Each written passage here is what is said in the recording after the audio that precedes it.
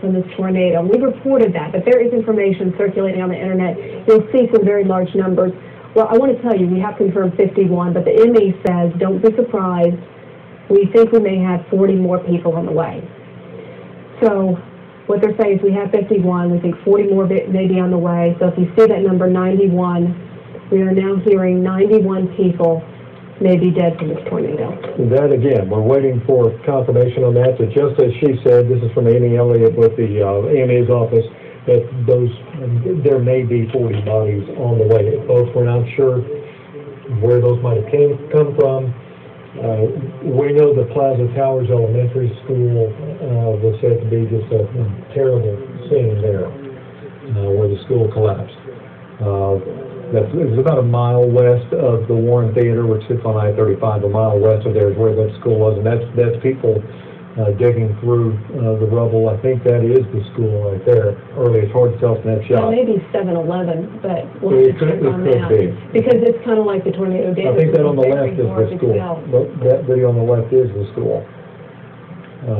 So really tough news that we've heard today. The ME again confirming 51 people have died, but they're saying we may get another 40 more people in here probably before daybreak. So we'll be watching those numbers. Let me tell you too, as you look at video from earlier on, that's the Warren Theater, and they experienced substantial damage there to their roof and to their windows, and that's just on the edge there, right into I-35, and just west of it, neighborhoods flattened. East of it, the tornado path did narrow down some, but we have a lot of devastation just east of it. We are going to be continuing our coverage here on News 9 throughout the night. We are going to stay on the air through tomorrow morning and on if need be, because we want to bring you information as we get it. This is a very fluid situation out there, and even though they are securing the area, they are not giving up searching. You can't give that up, and so we want to be getting new information. And so I'm going to be stepping off the desk. Tammy Payne's going to be taking over for me, and she's going to be with Kelly for a little while, and just bringing you up to speed. And we want to just keep you updated right here on News 9 throughout the night. Right. So Tammy Payne's going to step in for Amanda now, and we're going to trade out there. And good work, get some rest. It's been a tough day. It really has.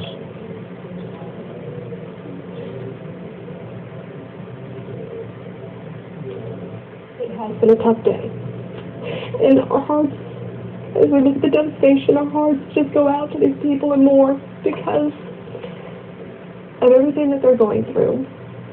And so we just ask tonight that if you are up with us before you go to bed, just either keep them in your thoughts or say a prayer for them tonight, because they will need that. And we'll turn it over to Tammy Payne and you, Kelly, okay. And I will be back tomorrow. Okay. All right, folks. The situation here at 12:25 tonight, there is a possibility that the death count from this Moore tornado that hit 9 hours ago now could jump way up here in the next few minutes.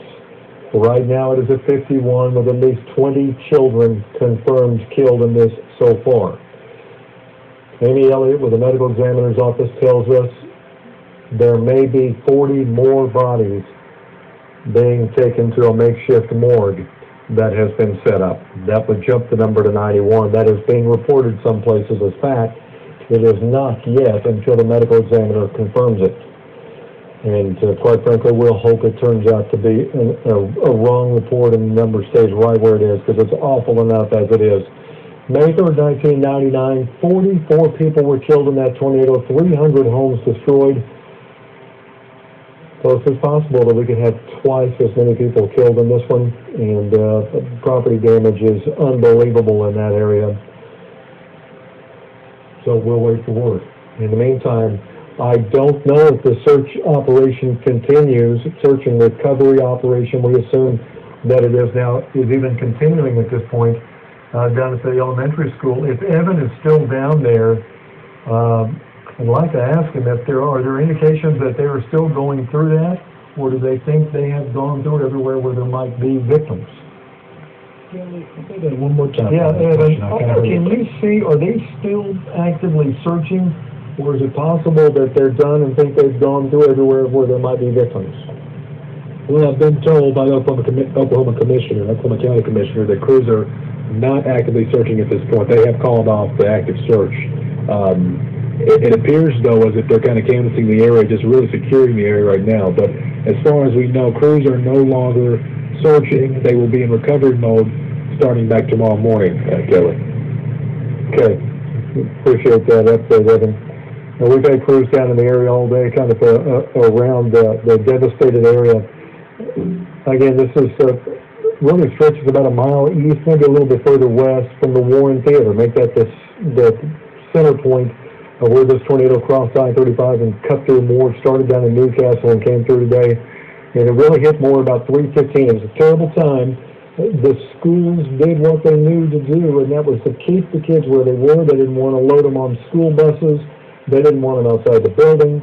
They held them, and and they got them in the hallways, and they tried to get them safe. But when a tornado with the power of the one that you see hit that school on the left of that video, when you get a tornado like that, it doesn't matter what kind of precautions you take. If you're above ground, people are going to get hurt. And that is what happened. This school took a direct hit, Plaza Towers Elementary. Briarwood took a pretty substantial hit too, but the kids, only a few minor injuries there, which is amazing. And unfortunately, it looks like walls collapsed or something happened there at Plaza Towers. And Tammy Payne joins me now. And Tammy, you've been watching this, and you were here from May 3rd, 1999. It's just, it's been an unbelievable day.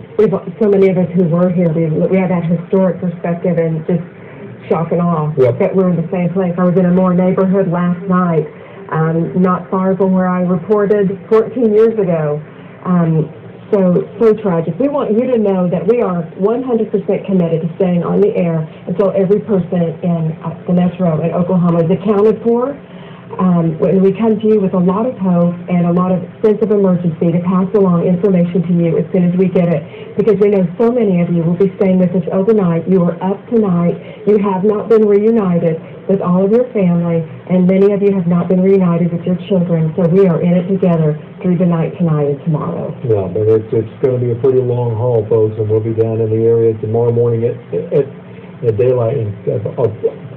I'll tell you, Sandy, I'm also listening to more scanners here in one ear, and you in the other ear, and trying because there is little bits of information, and we get a clear picture of what's happening down there tonight.